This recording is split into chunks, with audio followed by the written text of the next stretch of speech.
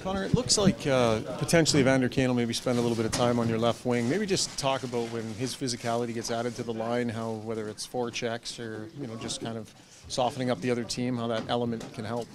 That's great. He creates a lot of loose pucks. He creates a lot of open space. He's someone that I really enjoy playing with. He's a guy who's been able to make an impact in a series before. We saw it last year in a few of them, but in particular the Calgary series. Like that physicality right now can matter. Certainly. He's a big body. He skates really well. Gets on the forecheck really well. I'm sure it's not fun going back for pucks when he's on the ice. You can see that. So, this is a time of year where he really ramps up that physicality. Along the same lines, I think everyone on this team has played with everyone at some point. How much does that help at this time of the year when things change quickly? Yeah, there's a lot. We've mixed and matched for a long time. Going 11 and 7. Throughout the course of the year, you're going to play with lots of different guys, and injuries and all those types of things. Everyone's pretty comfortable playing with each other. So, it's pretty interchangeable that way. How would you kind of maybe evaluate the work of your line and yourself through 2 games? Obviously, no even strength points, but it seems like you guys are generating a fair bit. Yeah, the series is 1-1, so I kind of gauge it that way. I think we've done a good job generating. We haven't found a way to break through yet. But like I said, the series is 1-1, and that's all that matters. So the curse of being you is when you only get 1.2 games, everyone goes, "What's wrong? Is he sick?" What's it like? I guess. How do you gauge it? How do you say? Like, obviously, you want more than 1 point, I would think. But what do you do with that?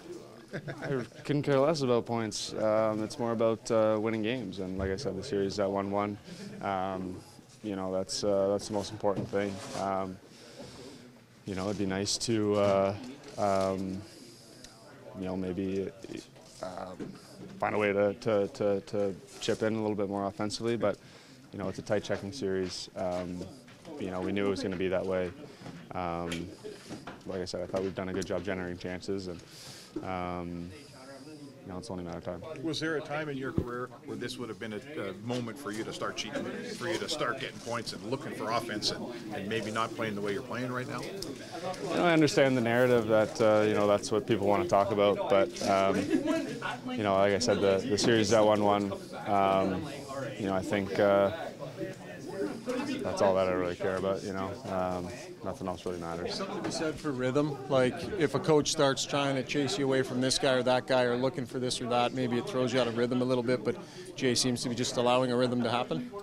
Yeah, I don't think the matchup on our side. I don't think Woody's too concerned about that. I think it's both coaches like the matchup. It doesn't seem like anyone's kind of straying away from anything, and it's good. It's 2 good teams going at it, and you're going to get that. Jay always says you have to earn your confidence in this league. Can you talk about the depth contributions and how much confidence they're playing with, especially in Game 2?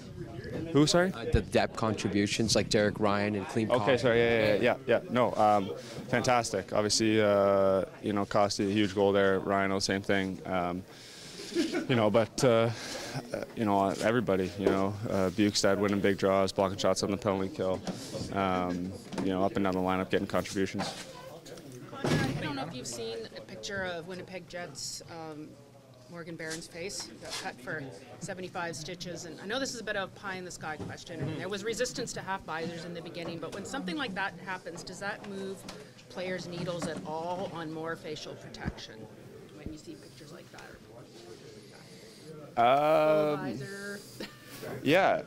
Haven't really thought about it. Definitely saw it. Obviously, a super unfortunate event, and glad the guy's okay. That was really scary, and anytime you're around the eye, it's obviously a little bit scary. So, with that being said, it's a fast game out there, and those things can happen. And but I would say for the most part, those things tend to not happen, knock on wood, obviously, but, it's kind of a one-off situation, I guess. Yeah, and do you think players are resistant to any more facial protection, given how they were to have visors when they came in? I don't know. That's a good question, I guess, Your to ask. Personal Personal preference, I'm good with the way it is, but that's just me.